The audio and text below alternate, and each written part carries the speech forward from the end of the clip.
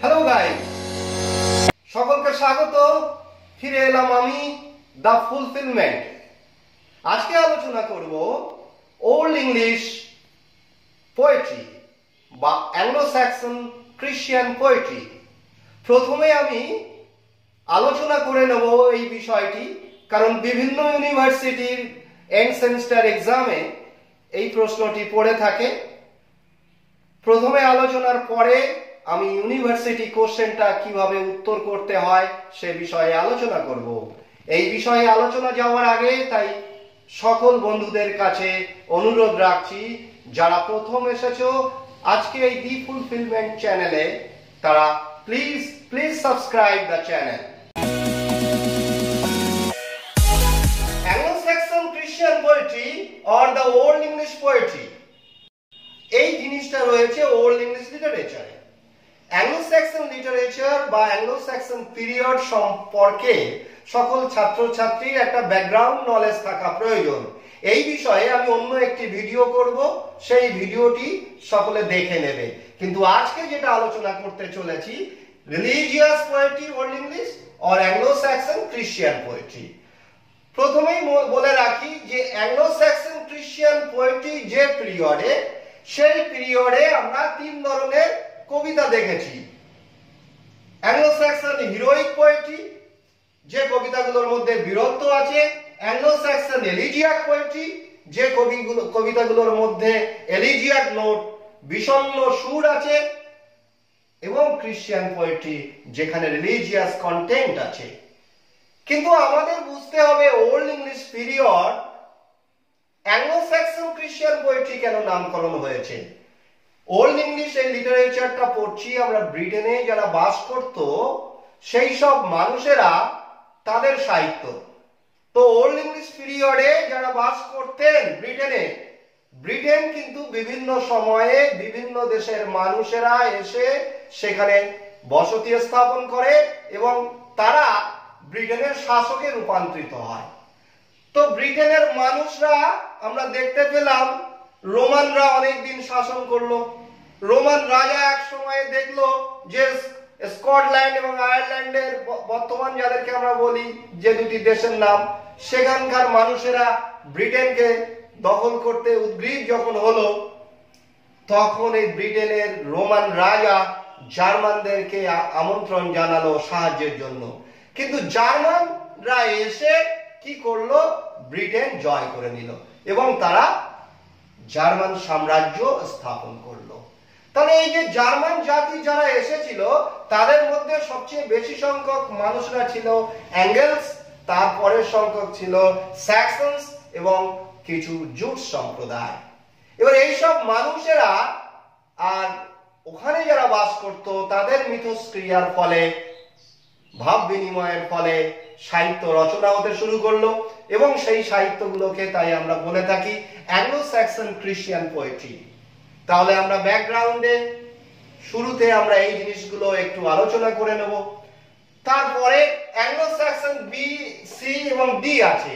Anglo-Saxon poetry কাদের কবিতা নিয়ে? দুজন major কবি আছে। there are two major poets, Caedmon and Cynewulf. ওকে, আমরা যখন কেডমনকে নিয়ে আলোচনা করব, কেডমনের কয়েকটি কবিতা, জেনেসিস, এক্সোডাস, ড্যানিয়েল এবং সাম শর্ট পোয়েমস, যার চিফ হচ্ছে Christ and Satan.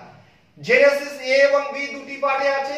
Exodus 589 lines, Daniel 765 লাইনসের কবিতা এবং the chief poem Christ and Satan আসলে তিনটি অংশে বিভক্ত আছে। Lament of the fallen Angeles, the হ্যারোইং of হেল এবং দ্য লাস্ট। এরপরে আমরা কিনেউলফ, এই কবির কবিতা নিয়ে আলোচনা করব। কিনেউলফের কবিতাগুলোকে আমরা দুটি ভাগে ভাগ করেছি। যে কবিতাগুলো তার স্বাক্ষর করা ছিল সেগুলোকে বলা হচ্ছে with his signature, Juliana, এলিন, Christ এবং ফেটস অফ দ্য অ্যাবসেন্স। আর যে কবিতাগুলো তার সই করা ছিল না, কিন্তু আমরা বলে থাকি এই কবিতাগুলো কিনেউলফের লেখা, তার মধ্যে রয়েছে Andreas, dream of the rude, গাদলাক এবং ফেনিক্স। অবশেষে আমরা একটা কনক্লুশন বা উপসংহার টানবো, সেই উপসংহারে দেখাবো কিভাবে ওল্ড ইংলিশ হিরোইক পোয়েট্রি থেকে থিমগুলো চেঞ্জ হতে হতে রিলিজিয়াস পোয়েট্রিতে রূপান্তরিত হয়েছে।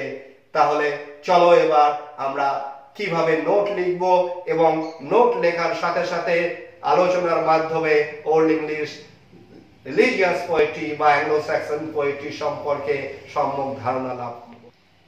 এখন আমরা বিশদভাবে অ্যাংলো স্যাক্সন ক্রিশ্চিয়ান পোয়েট্রিটা জানবো এবং কিভাবে আমাদের পরীক্ষায় লিখব সেই বিষয়ে আলোচনা করছি।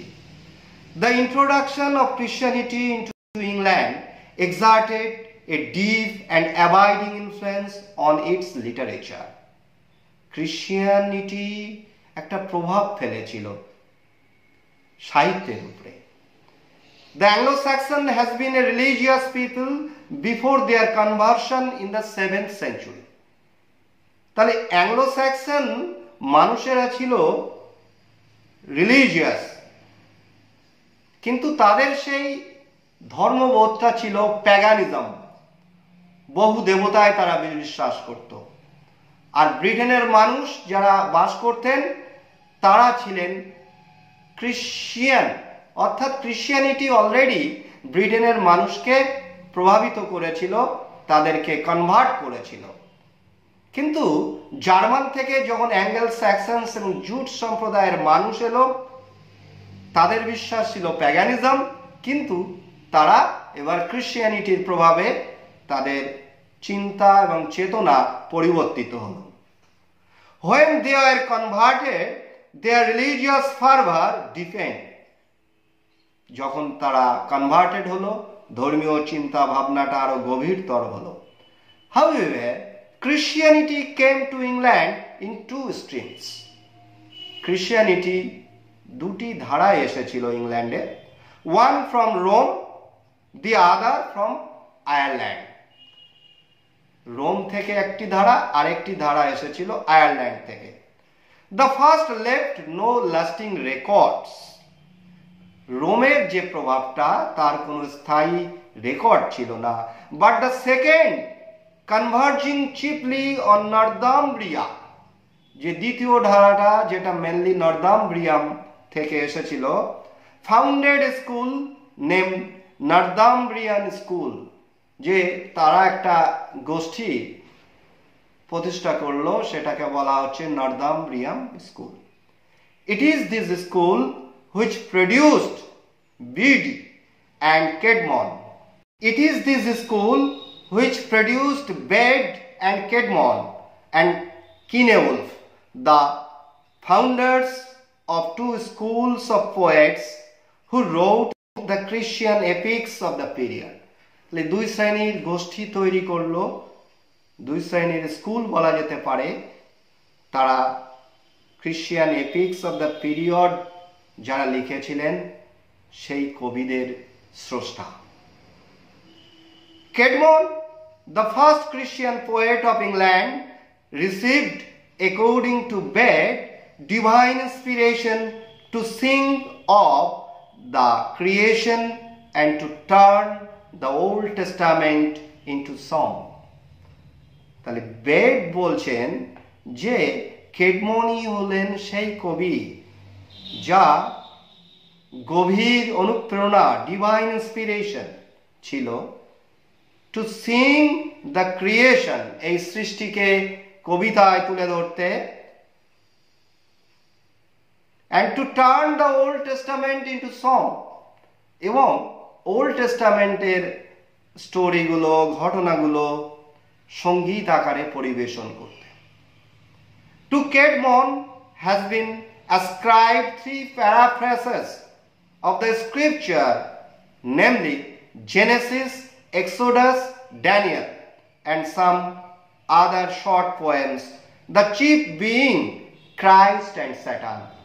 অলরেডি আমি হোয়াইট বোর্ডে আলোচনা করে তোমাদের প্রথমে বলেছি যে কেডমনের যে বইগুলো জেনেসিস, এক্সোডাস, ড্যানিয়েল, এই সমস্ত কবিতা এবং সাম শর্টার পোয়েমস, কিছু ছোট কবিতা, যার মুখ্য কবিতা হলো ক্রাইস্ট অ্যান্ড স্যাটান। ওকে, বোর্ডে আছে, তোমরা দেখে নিতে পারো। Genesis has to parts. তার জেনেসিস এই কবিতার দুটি অংশ, divergent in style A and B. A is a paraphrase of the স্ক্রিপচারাল text.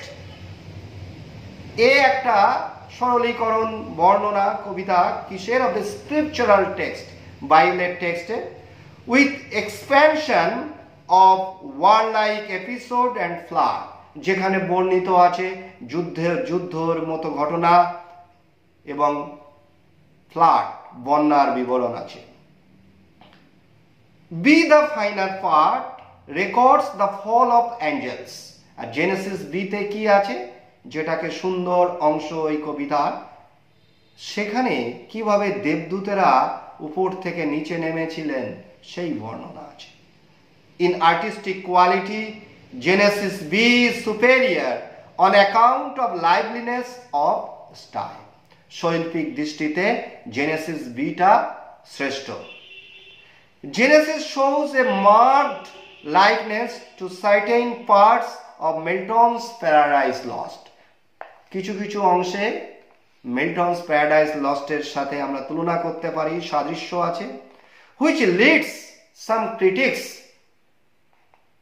যে বিষয়টি কিছু কিছু সমালোচককে প্ররোচিত করে, to conclude that Milton must have been familiar with the Caedmonian Genesis, যে মিল্টন হয়তো কেডমনের এই জেনেসিস কবিতার সাথে পরিচিত ছিল।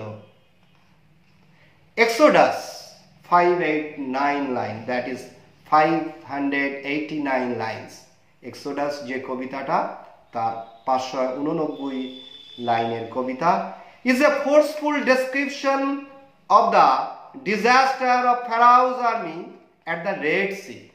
কি বর্ণনা আছে? তোমরা জানো ফেরাওয়ের আর্মি সেই সমুদ্রের রেড সি দিয়ে যখন পার হচ্ছিল, তারপরে সেই জলে ডুবে কিভাবে মারা গিয়েছিল সেই ঘটনা নিয়ে। The poet has captured to some extent, কবি কিছু কিছু অংশে ক্যাপচার করেছেন, the older epic note, প্রাচীন মহাকাব্যিক সুর, by displaying considerable swift vivid description and martial fervor. এই সমস্ত জিনিস ভিভিড প্রাণবন্ত ডেসক্রিপশন, মার্শিয়াল ফারভার এখানে তুলে ধরেছেন। Next poem, Daniel, a poem of 765 lines, is a paraphrase of the first 5 chapters of the Vulgate version of Bible. First 5 chapters বাইবেলের যে Vulgate version আছে তার প্যারাফ্রেজ বলা চলে এটা। It is a didactic in tone with very little of the heathen spirit in it. It is rather tame and restrained in style. স্টাইলের দিক থেকে tame R restrained. Next poem, Christ and Satan. আমরা বলেছিলাম যে সাম shorter poems ছিল কেডমনের, যার chief poem, শ্রেষ্ঠ কবিতাটা ছিল ক্রাইস্ট অ্যান্ড স্যাটান। এখন আমরা এই ক্রাইস্ট অ্যান্ড স্যাটান সম্পর্কে আলোচনা করব। Christ and Satan is actually A book of 3 poems. Lament of the Fallen Angels, first book, presents a lamenting Saturn, এখানে এক দেবদূত সে ক্রন্দনরত। The harrowing of hell,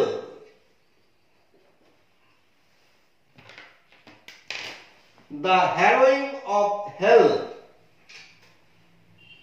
describes Christ's invasion of the underworld. Christ কিভাবে নরকে গিয়েছিলেন তার বর্ণনা। And the last, এই অংশটা, is about temptation of Christ. ক্রাইস্টের প্রলোভন সম্পর্কে বলছে। The poem is marked by a plaintive tone and a moralizing tendency. Plaintive tone আছে আর moralizing tendency আছে। The subject of Judith, with its fighting, bloodshed and frenzy, appealed to the pagan strain. Subject of Judith এর বিষয়টা কি? Pagan strain আছে in Christian poet, and we have a vigorous result, এবং যার ফলস্বরূপ একটা vigorous result pi. It deals with the apocryphal story of Judith. জুডিথের সেই গল্প, the Hebrew heroine cutting off the head of the Assyrian general Holofernes. Assyrian general হলোফার্নেসের গলা কেটে ফেলেছিল হিব্রিয় heroine কিভাবে, সেই বিষয় নিয়ে। But the Anglo-Saxon fault of prolixity of words and lack of clear conception of characters and action have marred the narrative. কিন্তু বর্ণনাটাকে মাটি করে দিয়েছিল কি? prolixity of words, শব্দের যথার্থতা না থাকায় এবং lack of clear conception of characters and এবং action, চরিত্র এবং ঘটনা সম্পর্কে সম্যক পরিষ্কার ধারণা না থাকায়। তাহলে এতক্ষণ আমরা আলোচনা করলাম কেডমন সম্পর্কে, কেডমনের সৃষ্টি সম্পর্কে, তার কবিতাগুলো সম্পর্কে।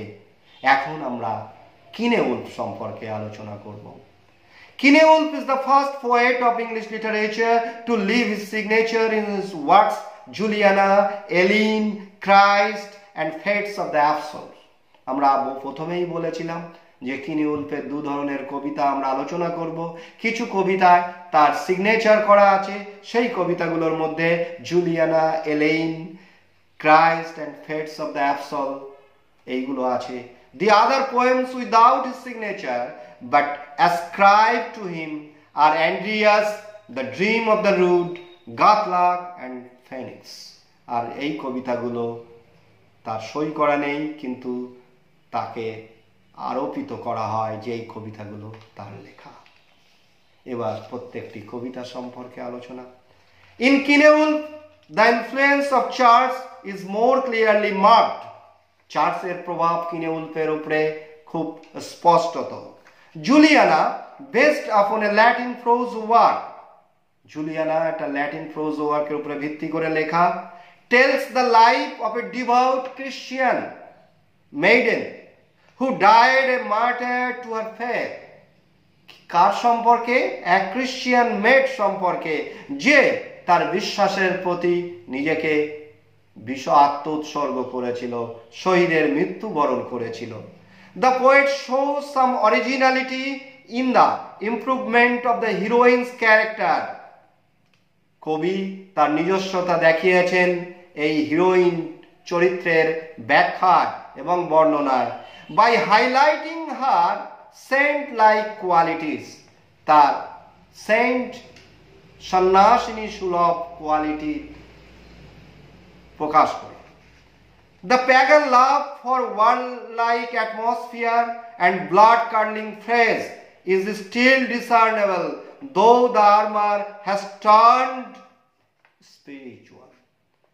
যে প্যাগান লাভ, যুদ্ধের মতো পরিস্থিতি, পরিবেশ এবং রক্তহীন করা বিভিন্ন ফ্রেজ, শব্দ চয়ন যদিও এখনো রয়ে গেছে, কিন্তু সেই অস্ত্রটা, আর্মারটা রূপান্তরিত হয়েছে একটা আত্মিক, স্পিরিচুয়াল, আধ্যাত্মিক অস্ত্রে। এলিন অন্য একটি কবিতা, tales of the finding of the true cross of Helena. এ কি বিষয় নিয়ে বলছে?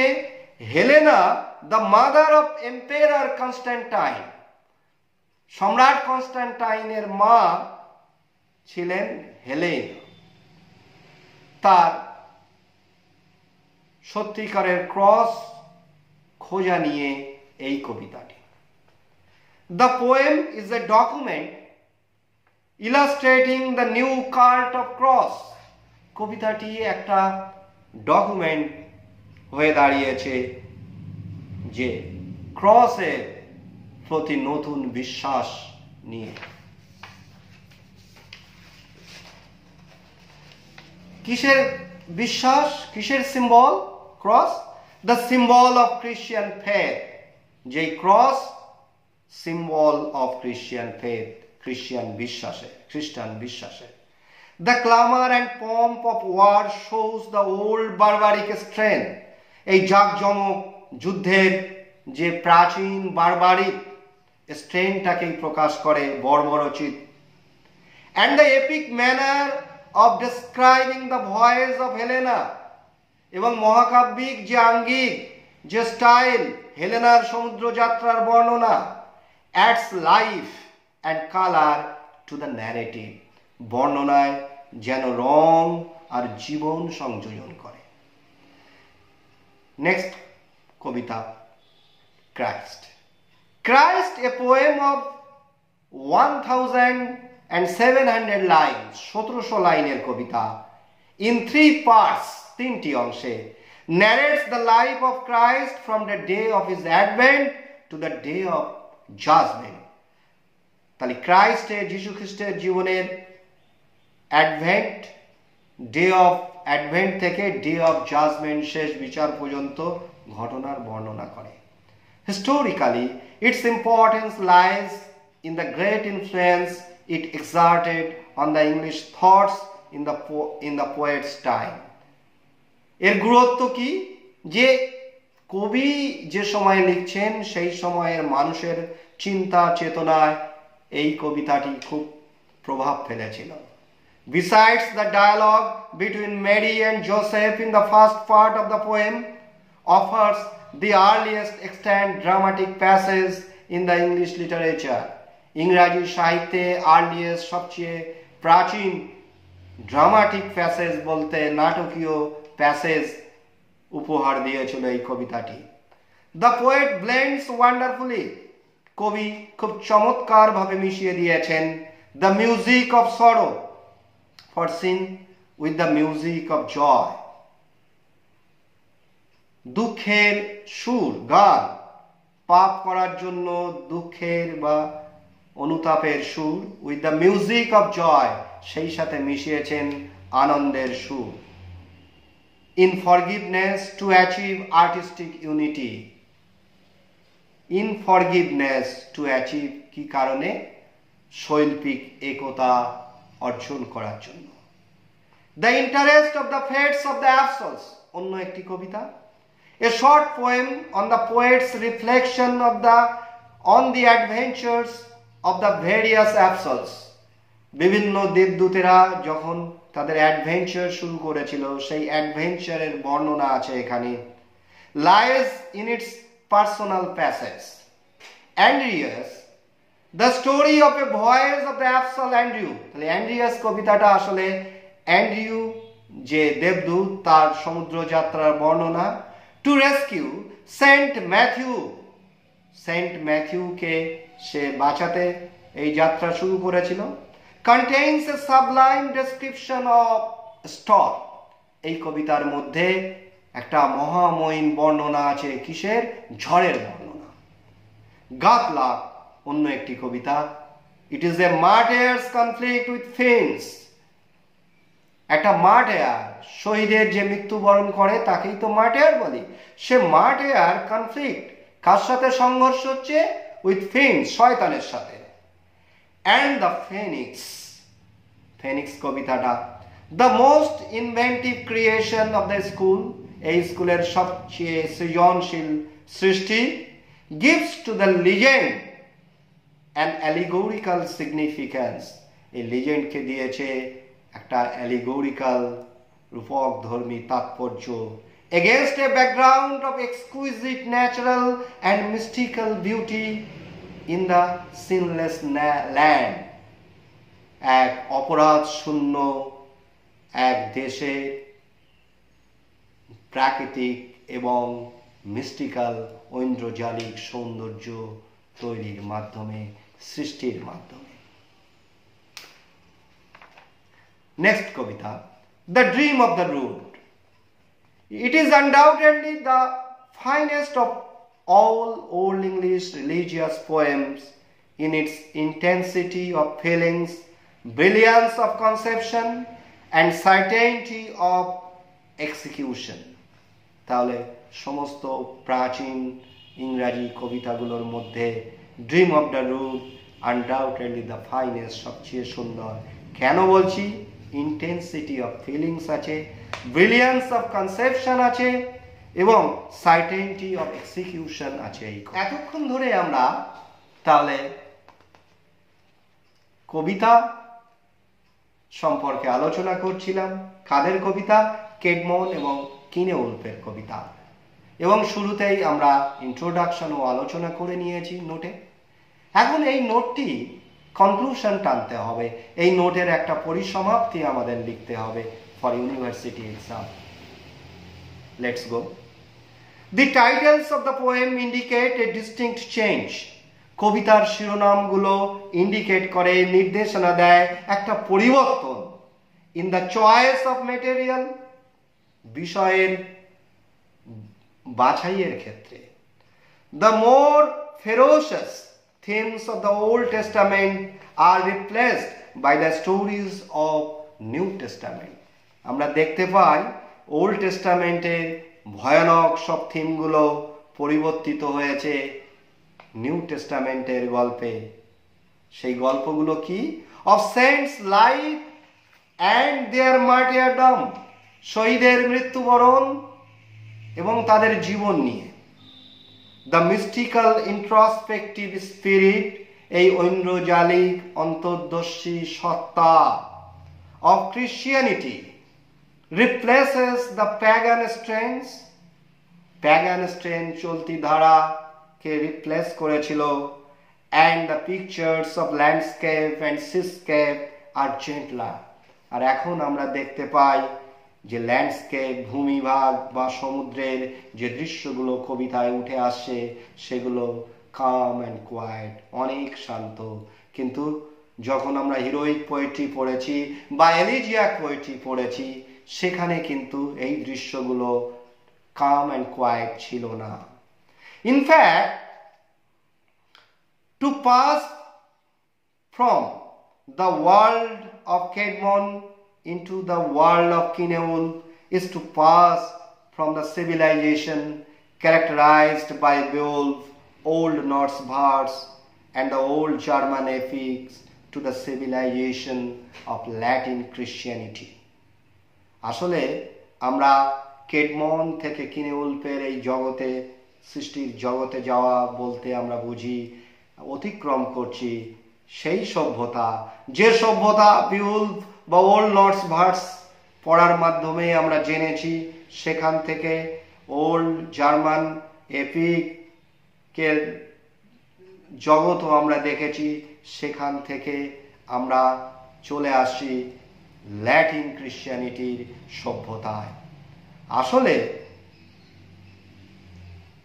they have also a more Polish and conscious art. Okay? So my dear friends, my dear students, this is the end of the video. Hope you have enjoyed this video. You have enjoyed this class.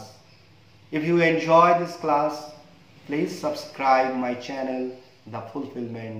All the best for you. Thanks a lot.